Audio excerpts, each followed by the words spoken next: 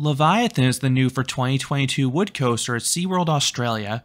This Gravity Group creation does a lot of things well: airtime, pacing, speed, and it also has a unique backwards row. While this coaster is a fantastic ride, it may be the most inefficient wood coaster out there. Find out everything you need to know about this ride in this review. Leviathan was announced in 2019 as part of the $50 million project to revitalize SeaWorld. It would be the anchor attraction in the new Atlantis area. Most notably, Leviathan would be the first wood coaster built in Australia in nearly 35 years.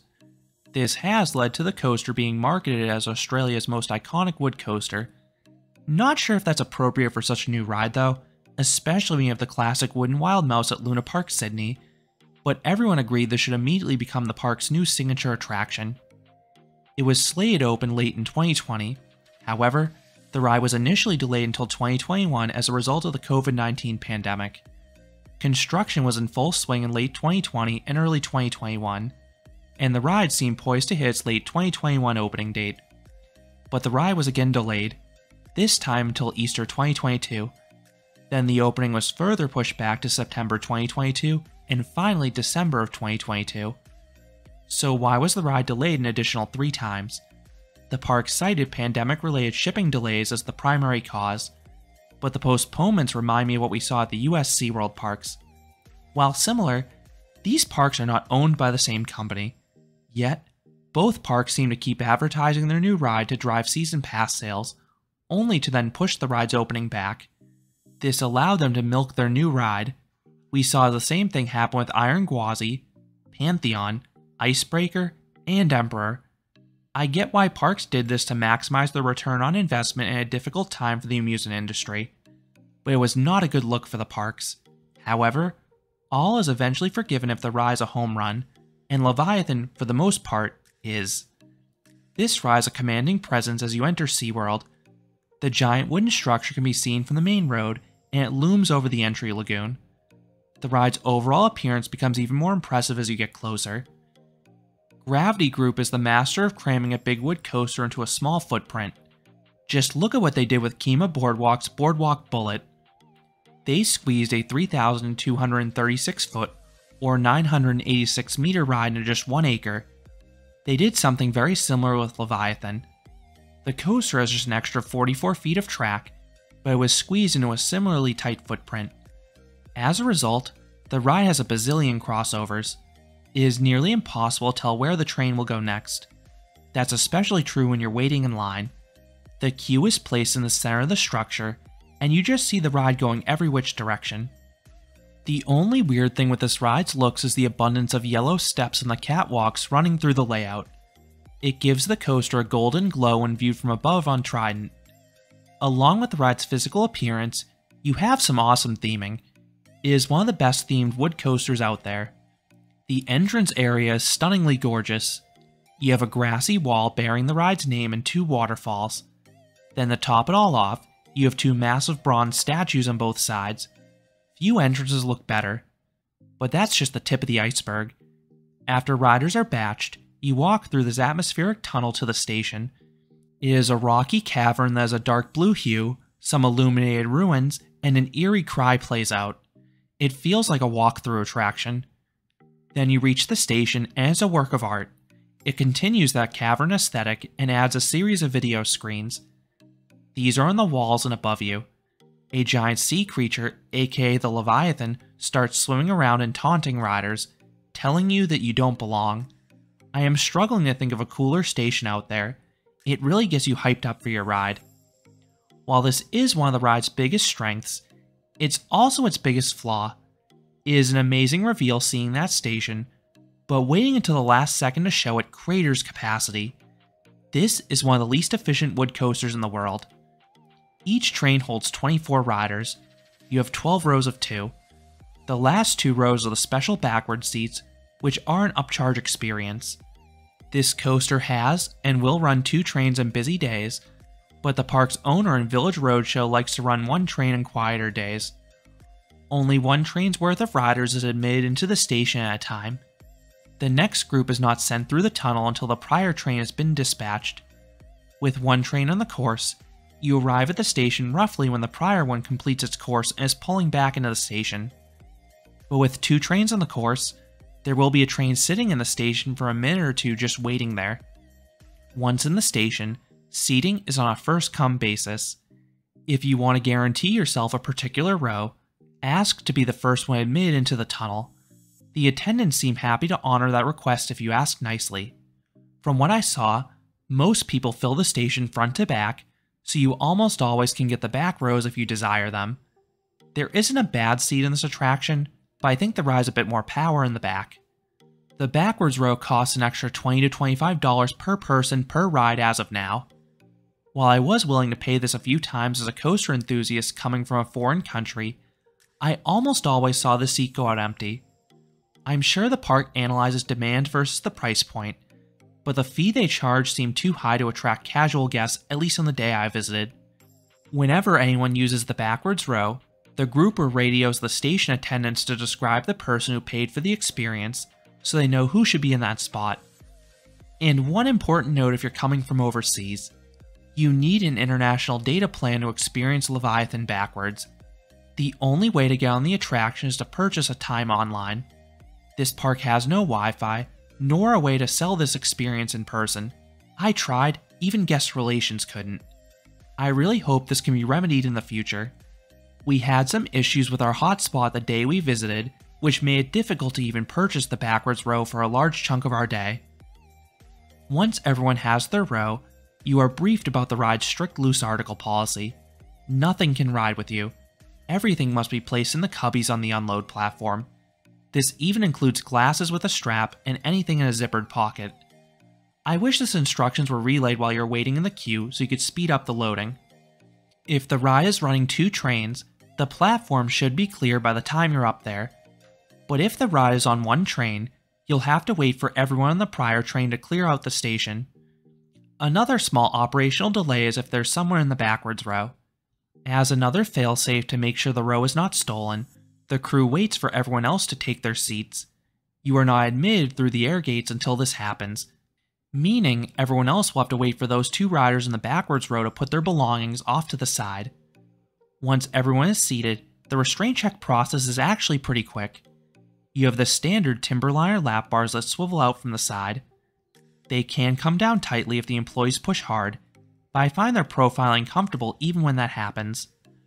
Riders in the station are at least entertained by the Leviathan video screen during this arduous boarding process, but it's downright miserable for anyone in the outside queue line.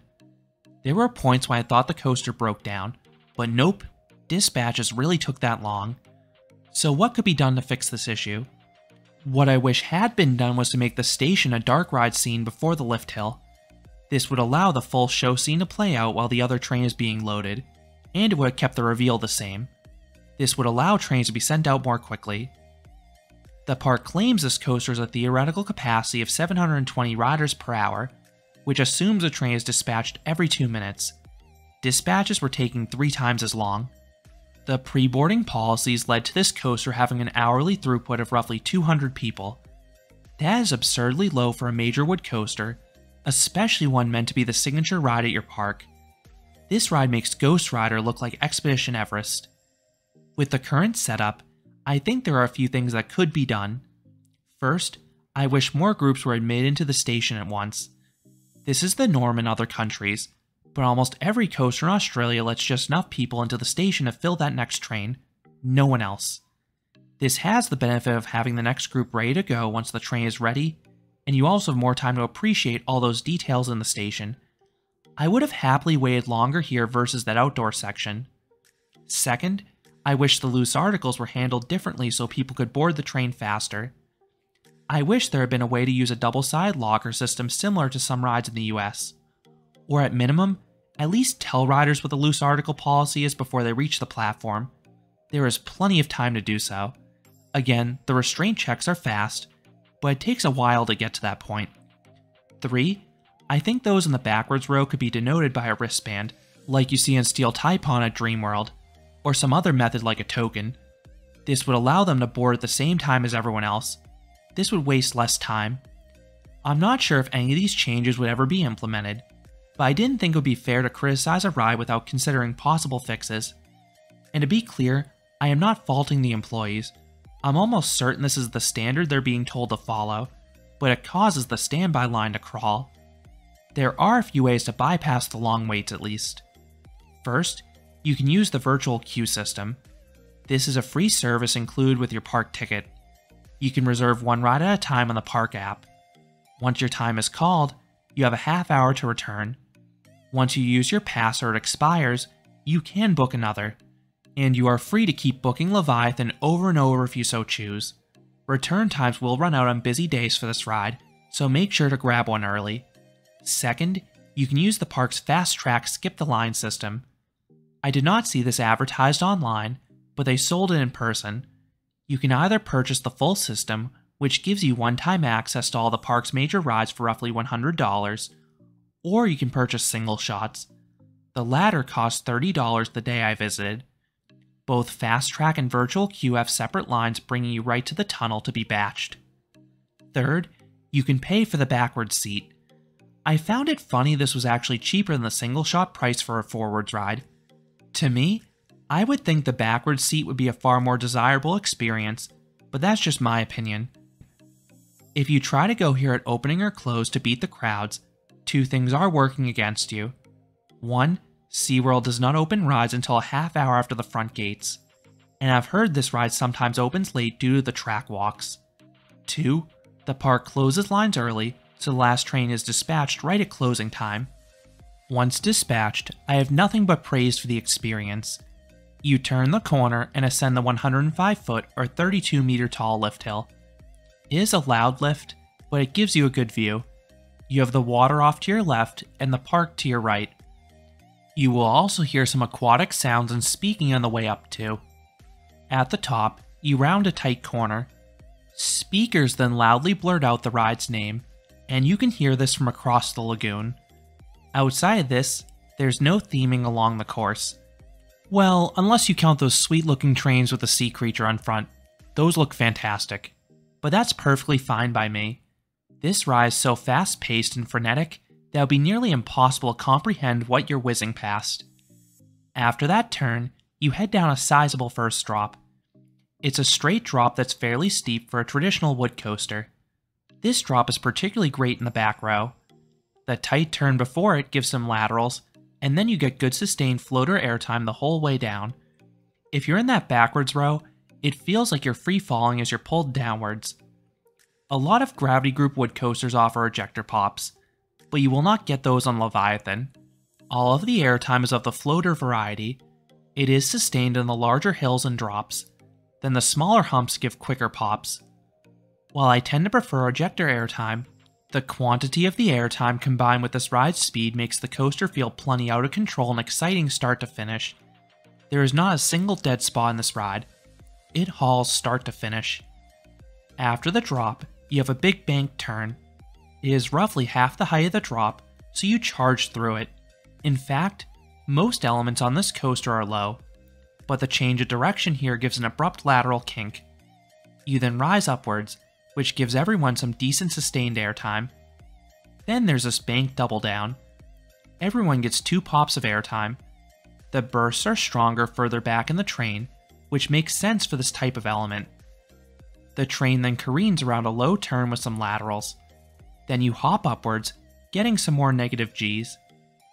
Then you turn to what I believe to be the ride's second largest element, this big camelback in the center of the ride. I was worried you'd lose too much speed, but you get good sustained airtime going over it, particularly on that descent. This is followed by a turn around the queue structure banked at 90 degrees. The visual of your hands scraping against the catwalk is sublime. Then you have a quick dip down and a little speed hill. Both have quick spurts of airtime, and the latter dives into the dense wooden structure to create a fun near miss and enhance the speed. This happens a lot in the second half. You then twist to the left and have a little hump giving a meager bit of airtime. Then you have a larger bunny hill. You get solid floater up front, but it's quite a bit more sustained in the back as you drop back down. Then there's another low turn and this banked double up. Expect 2 more little pops of airtime. Then you have another sizable drop on the other side.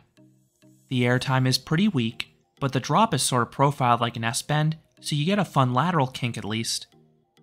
After another turn, you have another drop giving a fine burst of airtime and back. Then you have a little speed hill that abruptly tosses everyone into the air. Leviathan then rises upwards one last time, giving those up front a decent pop of airtime. Then you round a corner and hit the brakes. It is your first chance to breathe in after 50 seconds of chaos. As I said earlier, this ride does not let up. That's especially true in the backwards row. The layout is already near impossible to predict, but it's even crazier when you cannot see all those hills coming. My one concern with this coaster in the long run is its smoothness. The coaster is brand spanking new as of now, so it's running fast and smooth. But we've seen some other Gravity Group coasters tear themselves apart if they aren't properly maintained. These are aggressive rides. Examples include Hades 360 at Mount Olympus and Mindblower at Fun Spot Kissimmee. This is the first wood coaster at a Village Roadshow park, so there's no precedent to how they'll maintain a ride like this. I hope they're proactive with the track work because the layout is phenomenal. It just needs to stay that way. So what would I rate Leviathan? I would give Australia's newest wood coaster a 9 out of 10. This feels like an updated Boardwalk Bullet. The convoluted layout is filled with a bevy of airtime hills and quick turns. You have no clue where you're going next, and the pacing is incredible. The one con with the ride experience is that the airtime never goes beyond floater, but the speed and quantity of those negative Gs is more than fine in my opinion. Then you also have the cool thematic experience as part of the pre-boarding experience. I just hope the park can find a way to boost this ride's capacity. This is a ride you'll want to experience over and over again, but that line will really limit you if the park has any sort of crowds. So those are my thoughts on Leviathan at SeaWorld Australia. What are your thoughts on this wood coaster? Was it worth the wait? Let me know what you think about this ride down in the comments. If you enjoyed this review, I would appreciate it if you gave this video a like, and you considered subscribing, because there'll be a lot more roller coaster and amusement park videos here at Canopy Coaster. Thanks for watching.